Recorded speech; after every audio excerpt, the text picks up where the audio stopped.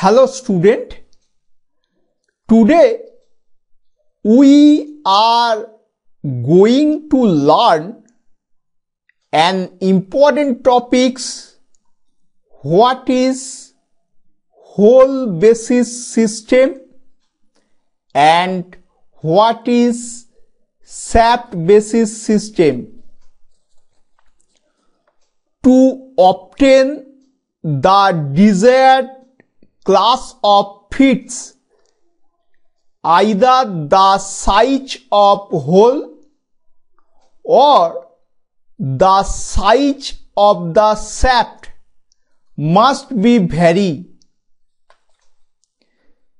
The application of either system, hole basis system and shaft basis system, depends on many conditions such as the nature of the product, manufacturing method, the condition of the raw materials, etc. Two systems are used to specify a fit. Number one, hole basis system. Number two, shaft basis system. Any one of the system can be used. Okay. Now, what is hole basis system? In the figure, this is the hole, this is shaft 1, this is shaft 2, this is shaft 3. Here, hole is fixed size. This is the basic size for hole and shaft. Here, varying the shaft size. In this case, this is hole and this is shaft 1. There is positive allowance. In this case, this is hole and this is shaft 2. There is 0 allowance. In this case, this is hole, this is shaft 3, this is negative allowance. Now, when the hole is kept as a constant member and difference fit are obtained by varying the shaft size, the limit system is called hole basis. Okay. Here, in hole basis system, high and low limit of the hole are constant, that is, hole are fixed. The hole basis system is the most extensive in use. Hole basis system is generally preferred in view of the functional properties. This type of system is widely adopted in industry as it is easier to manufacture shaft of varying sizes to the required tolerance.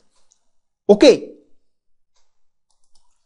Now, what is shaft basis system? In the figure, this is the shaft, this is hole 1, this is hole 2, this is hole 3. This is the basic size for hole and shaft. Here, shaft is fixed size. Here, varying the hole size, different hole size. In this case, hole and shaft positive allowance. In this case, hole and shaft 0 allowance. In this case, hole and shaft negative allowance. Okay. When the shaft is kept as a constant member and difference fit are obtained by varying the hole size, the limit system is called shaft basis. Here in shaft basis system,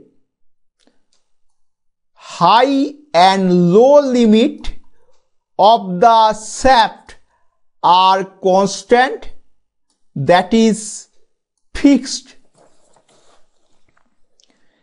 Shaft basis system is not preferred in industries, as to produce correct size hole, it requires more number of standard size tools such as drills, tap, reamer, boches and gauges, which increases manufacturing and inspection cost. The size of the shaft producing turning in a lathe, grinding, etc., which is very easy. Okay. Now, what is the advantages of hole basis system over shaft basis system? In the manufacturing point of view, a hole basis system is always preferred. Correct hole of fixed sizes are usually produced and finished by standard tooling like drills, taps, reamers, etc., whose size is not adjustable. Hole size cannot be changed easily. The size of the shaft which is to go into the hole can be easily adjustable and is obtained by turning or grinding operations. Here, shaft can be changed easily. Moreover, in mass production of any dimensions of a shaft is easier than producing any dimension of hole. The majority of the hole are made with a drill or reamer or some other cutting tools of similar nature. If the size of hole is varied, a very number of cutting tools of varying sizes is to be employed. It is not possible. By adopting hole basis, one size reamer or drills or taps is sufficient for all holes of a particular diameter. Okay, it is clear, my student? Thank you.